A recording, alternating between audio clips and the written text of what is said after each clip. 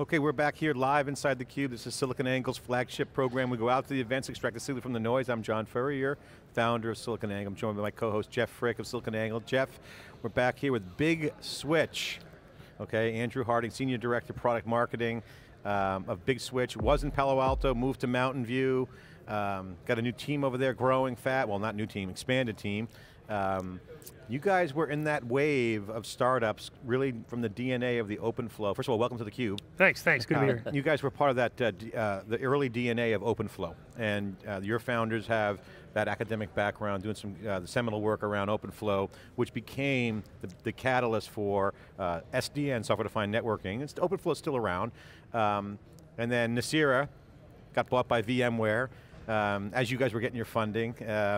And some just great stuff happening around SDN. At that time, it was just like, okay, there was a couple of horses on the track.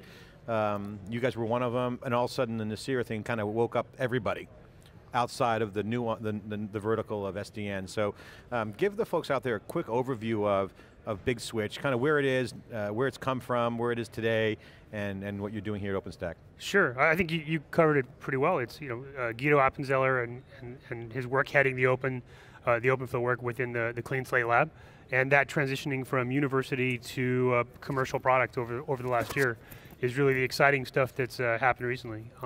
And last summer was crazy times, and since then we've launched the Open SDN suite, our product suite, and had I think more exciting product announcements than work in research in the last 6 months. So talk about what the Nicira acquisition has done for your business. Obviously you guys, that's a competitor to you guys now, it's VMware. And how has that changed your business, and how has that changed the market? Because OpenStack really got a big lift from SDN. A lot of code came in, a lot of awareness around where this market's going. The data center obviously is one big impact for OpenStack. I think to folks who are already inside of SDN, the Nicira acquisition was almost a noise that woke everyone else up. So like Cisco. Yeah, I mean there are lots of folks had a snooze button going off, and I think that was a point in time that really saw the kind of the incumbents or the legacy networking vendors waking up and saying, okay, this is real. For Big Switch, it was exciting in that the world is now recognizing SDN. And honestly, nice to have clarity around who's the leader in standalone SDN companies at this point. So what are you guys doing here at OpenStack, and what demos, if any, you're showing, and what are some of the things that's happening right here? So there's so much good stuff going on this week. We've got a demo of our Switchlight software going on down at another conference, and today here at OpenStack we're demoing our proposed blueprint for service insertion and service chaining. This is actually based on something that you can do today with Big Switch's products. We've taken that and added it as an OpenStack blueprint for adding services like load balancers or firewalls and chaining them. You can chain them as layer 2 service, you can chain them as a kind of bump in the wire or as a network tap, or as a layer 3 service. We can do this in a way that enables the network operator to provision service change and then allow tenants in their network to choose which services they want to cobble together into a chain of services that allows them to do, say, an application server or a web server, and then load balancing and firewalling right in front of that in a very simple manner, and we're excited about this contribution. Okay, so Andrew, break it down for us here, okay, on the open source contribution. Obviously you guys have a big presence, and a big part of your company is open source based. So one, break that down for us, for the audience. How much is open source of Big Switch, and then the big theme here is vendor neutral, right? So people want choice. That's a big part of the OpenStack Foundation. So talk about what you guys are doing with open source, what part of your company is open source, if all of it, and what's not open source, and then talk about the kinds of choices people can get with Big Switch. Sure. So this is a bit of a long and winding tale. So you can tell it. It's okay. we started in open source with Floodlight, which was based on Beacon. These are open source SDN controllers. Project Floodlight has clearly been the open source controller that emerged as a leader, and that's the core, and that's what our big network controller, our commercial product, is based on. We recently proposed that as a contribution to the recently announced Open Daylight project. And that Open Daylight Consortium, the Open Daylight Consortium is one place where open source is happening. OpenStack is another, and I think our most recent contributions here is this blueprint around service insertion and service chaining. And the really exciting thing about service chaining in OpenStack and with Big Network Controller is that it's something you can do today. You know, service chaining and service insertion, people have been talking about for, years. We've heard announcements from other folks that they'll maybe ship it next year or the next year. In an open system, it can be done today, and users can just choose the one that works. So we had a comment on Twitter 22 hours ago. Scott Lowe tweeted, "NTT agrees with Big Switch. More plugins creates customer choice." What is he referring to there? You know? I think it may be referring to our Quantum plugin that enables folks to provision virtual networks within Horizon and have those networks rolled out on our big virtual switch product. I'm guessing here. There's been a lot of action in open source and in shipping software here in the last couple months. So one of the conversations out there in the keynote, which we found compelling, David Furrier, our analyst, was on earlier from Wikibon talking about it, was Bloomberg. One of the examples was talking about the innovations happening underneath and above OpenStack. Obviously you guys are playing down underneath OpenStack. What innovations are going on right now that you can point to that you're involved in that's lifting up and filling in the white spaces of OpenStack? I think putting service insertion or service chaining into kind of OpenStack proper is a critical innovation. This has been a tough problem in networking for years. You know, it's one reason why people who've been in networking or network security have all these boxes sitting around the network. These very, the hot box here, some box from one vendor, and maybe only boxes from a single vendor because you can't mix and match anything with proprietary systems. Doing multi-vendor service insertion that can use the best-in-class security device. Why has it been a hard problem? It's tough to get the incumbent networking vendors to cooperate. I maybe have some opinion there, but to focus on the positive. Well, to focus on the positive, what's the delta now? So what did they have to do before, and what was the scale and scope of the effort, and now what does this enable? I think it's communities like OpenStack, smaller communities like Project Floodlight that's focused on a problem in networking and SDN. It's communities where code is the currency, right? Where technical innovation that goes into the project is the currency. I think that's the real change. It's no longer an environment where you can write a spec, propose a protocol, and then just wait it out, because if folks want to get it done, if they want to really solve the problem, they can do that with code. Yeah, no, slightly different twist on the question. In terms of the business problem, and the issue that the service insertion solves, what are those guys doing today, or what were they doing before they had this option, and how's it going to change their world in terms of the guys that have to actually implement and execute all these processes? In the past, service insertion was complex and fragile cobbling together of different devices. And so you would need to build up a static system, and in one place make one change and then test that change and then replicate that change, and it's a very static and manual system. Okay. By putting it into OpenStack and by putting the security devices or application delivery controllers in the network and doing that programmatically, we can take what was a manual process and automate it. And I think that's really the goal, because in networking specifically, around networking there's been a lot of automation that ends with a manual workflow on the network. Okay. So all the benefit of automation that's occurred in compute is diminished when you get to a legacy network where the workflows have to be manual. By adding service insertion as an example, as a part of OpenStack, that can be automated so people continue to get that business benefit all the way to load balancing and firewall or network tapping, other services they might be putting on the network. Okay, great. So talk about the the ONS Summit that's going on right now, the ONS 2013. You guys are also down there. Your CTO gave a talk, we just saw that come up on the radar. What's going on down there? Can you talk a little bit about what you guys are showing at ONS? So Rob Sherwood just gave a demonstration and a talk of our SwitchLite software running on physical switches. Actually, I haven't seen it yet. I saw it in a dry run, but I've heard that it went very well. I think it's really exciting. It was called on Twitter a fluffless demo. There you go. It was a real fluffless demo. I don't know if that's a compliment. It sounds like fluff is not a compliment. This is sometimes I'm worried that networking folks and compute folks still don't talk to each other because we have these things the same week, and so you guys know more about this demo we just did than I do. I saw it as we finished it up last week. It was. We don't miss a thing on SiliconANGLE. We know where all the action is. We got our lackeys out there getting all the data. But in all seriousness, there's 2 shows going on. I talked to Jason Metloff over there, his friend, his VP of marketing, and he was supposed to be here.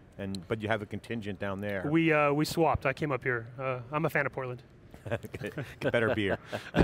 Good beer here in Portland. Good beer, beers and bikes. So given the compute, obviously converged infrastructure is a big theme that's been kicked around, even going, HP kind of coined the term, but David Furrier from Wikibon, we call it software-led infrastructure, because it's certainly not defined. Compute, storage, and networking is the core tenets of the OpenStack foundation here. They're rallying around those 3 elements. Obviously, SDN's, a lot of work needs to get done there. Software-defined is being kicked around. We saw HP talk about it with their moonshot announcement, software-defined servers, and then you got software-defined data centers. It's kind of like the moonshot, a little bit marketing hype right now, but what is your take on that? Because now the interaction between all elements need to be in place. What is software-defined? How do you define software-defined these days?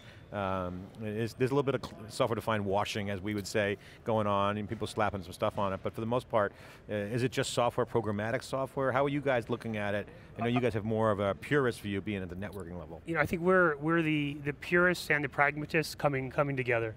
The purist view that came out of the research has evolved so as it's inserted into production networks, and software-defined networking is really about making the network programmable, and that's different than having an API on a device that can make that single device programmable. Software-defined networking is about having a physical infrastructure and then a logical layer on top of that that enables tenants and operators to see 2 different things, and hopefully enable network operators to do less things manually, to do less things in a static way, because that increases costs, that increases the likelihood you'll have an outage. So I think software is in all of these systems. It's how that software is used that's the critical difference, and one change in the last 6 months is that there's a clear contrast between the SDN washing and the folks who can get up on stage and do a fluffless demo of real switch firmware working today. The SwitchLite stuff, I don't want to make too much news here, but the SwitchLite stuff is doing great in production. We had planned beta in June, and it looks like we may come in a little early, actually. So we'll be shipping that before the planned beta in June. It's not not a free download yet, but it'll be there before the beta. Okay, so let's talk about the competition. Obviously, Nasira got sucked into VMware. I interviewed Martin at VMworld. He was very candid, and he was talking about his vision and what he wanted to do to put a dent in the universe with the innovation. How are you guys competing against, say, now VMware?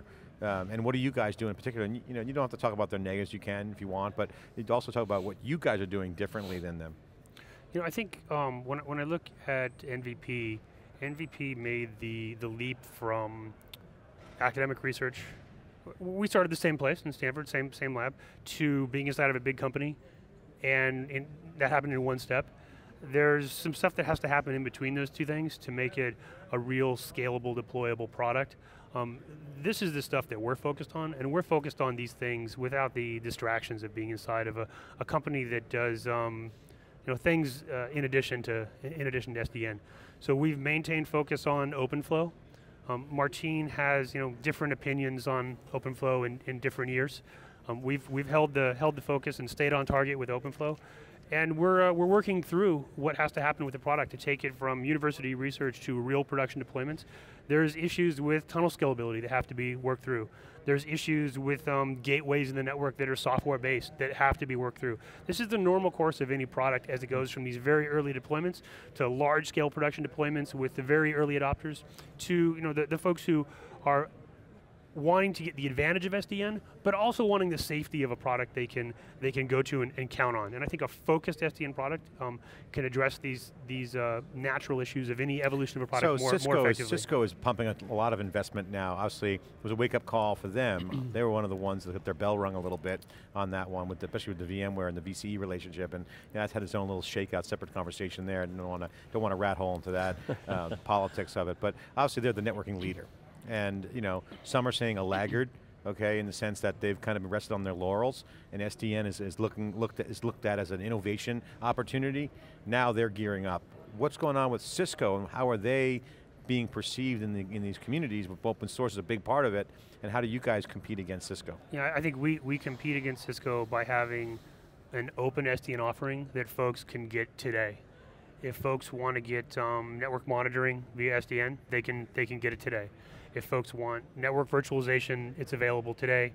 And if you want switch firmware that can run on a Broadcom platform, Switchlight for Broadcom, that goes into beta in June. I think we're actually going to have it in May. And we are going to change the network and get the same kind of automation and time savings that comes with automation, the same kind of operational cost savings that folks have gotten in compute. It's the very kind of core of what OpenStack's doing. We're going to bring that to the network. I don't want to trash Cisco. No, you don't need to. I mean, I think they're licking their own wounds a little bit, but if the signs we're seeing from Cisco is kind of like, as we say, the white smoke coming out of the chimney. The Pope has been elected. It's called SDN, and that's cool for them, and that's a good sign for Cisco. The question is, can they move there fast enough? And with the open source movement, scale out open source, really dominating the innovation and the developer community. It's a challenge. It's a challenge for a large company that has a legacy business to preserve, and for any company that doesn't really have a history of true innovation in software in the way that it needs to be done in SDN. This isn't implementing yet another... How does it need to get done in SDN? It's not implementing yet another protocol. With OpenFlow, you don't need to implement yet another protocol in the device. With OpenFlow, you implement the protocol via OpenFlow, and extensions to OpenFlow and some other protocols as well, but this focused effort to deliver an instruction set for the switch so that we can extend the network from a controller is a fundamentally different model, and I think we see the degree to which folks get it or don't get it by the degree to which they have embraced OpenFlow or try to have yet another proprietary interface to every device be the panacea. One of the themes here, obviously, at OpenStack is, because you got the pure cloud guys, it's DevOps, which we love. We have a site called DevOpsANGLE.com. We started 2 years ago before anyone kind of knew what that was. We saw that trend. So I don't want to get your opinion on DevOps, because I think that's pretty much a done deal. People see the benefits of abstracting away the complexity and giving developers freedom to push buttons and do all their greatness above, on the top of the stack. What I do want to ask you, though, is infrastructure as code is a term that's being kicked around more in mainstream, in enterprise and service providers as a viable philosophy, right? Prior to this year, infrastructure as code was kicked around by geeks, like super geeks in the trenches who understand programmatic software-based systems. What's your take on infrastructure as code, and where do you see it going? I think the old way was to have devices as infrastructure and golden fixed configurations as infrastructure, or parameters to that infrastructure. And it's a natural next step to think about, wait, these configurations could be dynamic. And so the thing that enables that dynamism, that could be the configuration of the system underneath. And if these configurations are dynamic and the infrastructure becomes that enabling piece that changes the configuration, you can stop thinking about the world in a device-by-device manner, and that's the fundamental shift, and I think that really is a generational shift, or maybe it's a shift of folks who, you have to have the mindset that came out of software and not out of network protocol and network static protocol configuration. Devices, firewall, switches. Yeah, because the safety was in the old way in fixing the configuration and knowing that fixed configuration wouldn't change. And the scale equation changed too, right? I mean, so you had X number of machines, thousands of machines, now you got millions, and you got virtualization. And no matter how smart the network engineer is, and no matter how fast they type, and how well they happen to know iOS, they can't type as fast as code can execute. And that's the fundamental change. That's a good one. Well, the other thing it begs is, especially with the scale, can an individual guy or team trying to innovate compete with, kind of this open model where you've got a large group of contributors coming at the problem from all different ways, and a company like yours that's so leveraging the open source community in OpenStack and your other new foundation. Can the legacy guys keep up with that innovation? I think our contribution to the recently announced Open Daylight Consortium. Open Daylight, that was the second one. Project Floodlight being the place where our open source controller is developed. I think that is a recognition that a single vendor's contribution can cause a whole industry to move to a more collaborative model. And this is, again, I think a generational shift. Rather than being hyper competitive about this protocol or that protocol in a device, we can collaborate in a community that's contributing code and have it truly be a meritocracy, whether it's Project Floodlight or the OpenStack community or something like Open Daylight that's brand new. If it truly is a meritocracy, then code wins. The best implementation will win. Code wins. I mean, I love that philosophy here, bring code to the table. Let's talk about use cases. Obviously, one of the things that we talked about this morning that in looking at yesterday, reviewing yesterday, was the vendorless hype here and really focus on the code and also the users, right? You see, you have a lot of great presentations from people putting out implementations, proof of concepts, and actual deployments of stuff, OpenStack related projects. Yeah, still a lot of work to get done. Talk about Big Switch. What do you guys can point to right now where you can share in terms of people implementing Big Switch, I was going to say Open Switch, Big Switch, and what your code, and if you can do it on an open source developer basis and then take it to a user. So there's we recently announced there's a nice sort of momentum announcement around Project Floodlight and the folks using that from the Stanford Research Institute to some folks in the Midwest using it for a security application.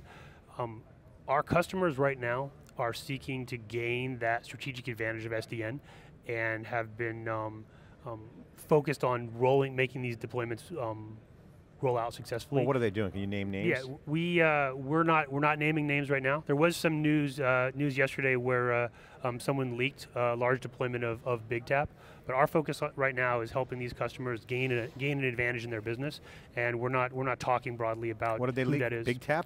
BigTap was leaked. I think Nick Lippis leaked it yesterday. So it might not have been Nick. I shouldn't paint him with a brush. I think it was on his website though. He linked to it. Yeah. He amplified it. So I think the advantage that folks are getting from SDN is something they're wanting to hold close to the vest. We have a very large deployment of BigTap with a technology provider, and that's the one that if you keep typing there, you'll find. And the folks that have been on our testimonials page, those are the folks we're working with. So they're there on the website. So what is a big use case? I mean, if you can point to like where obviously where you guys have a groove swing on it, can you point to a specific use case or cases? There are two very clear use cases. The first one is network monitoring. Network monitoring in a traditional environment is very static, where you do port mirroring, or you have taps and you aggregate them in one place, and this is kind of a fixed system, which means that if you need to see traffic that's over here, with a tool you have over here, there's not a good way to bring them together. By putting an SDN layer right in the middle, you can now get the traffic to the tools and kind of break the silos that have emerged in large data centers. Because as traffic goes more east-west and less north-south and leaves the data center, it's actually harder to get universal visibility unless you put every tool everywhere and you have taps everywhere and aggregate them all. It's harder to get visibility. So BigTap enables folks to get the kind of visibility they need in a very large-scale data center, especially when you've got east-west traffic. So that's one, using SDN to give visibility into the network. The second one is network virtualization, and that's really the focus of our work with OpenStack. With service chaining, you can actually add tapping in BigTap. Network virtualization enables a provider to spin up services or to enable users to spin up those services themselves. And with service chaining, users can even now as long as the blueprint's accepted, and we get it into OpenStack. Users can, with OpenStack, can say, hey, I want to have a service here, I want to have and I want to spin up a web server or spin up an app server, and then I want that to be firewalled or I want that to be load balanced, and they can do that on their own. So it's not just automation with network virtualization, but it's delegation of that all the way out to the end user. Great, well you guys, we've been following Big Switch for a while. Obviously when you guys were in Palo Alto on Caliper Street, I think I walked in and sat down with Kyle there, and one of the founders, was it Kyle? Probably Kyle Guido. Yeah, just, hey, was visiting EMC Ventures and I popped over and walked in and there was no admin, I just started talking to him. And at a great conference, that was 2.5 years ago when you guys just moved in. Well, we have bigger offices now, but we still welcome visitors. Big Switch, and you know, Jason's a great guy over there. Our kids go to the same school, and your VP marketing, great guy. So I want you to get the last word on this segment before we end, and share with the folks, bottom line them, your presence here at OpenStack, and what you guys are going to do as you go to market, and how you guys are going to differentiate going forward as a company.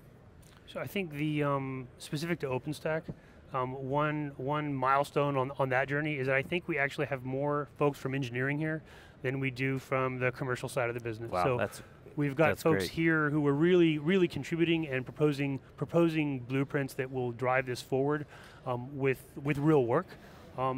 There are those of us who wear golf shirts with a logo, and we do like a little bit of hype, but we want this to be about the contribution to the community, and then the contribution that community can make to the overall improvement of how folks can run data centers. For the company, I think it's really about taking us on this journey from, we're way past research. We're in that time when the product is meeting the needs of the innovators and the folks who really want to gain a huge advantage from something new in their network. And the next step of the journey is to get it to the folks who want the advantage, but also want the safety of knowing that it has been rolled out before, that the product is baked, and that's the journey that we're on with Big Tap and Big Virtual Switch.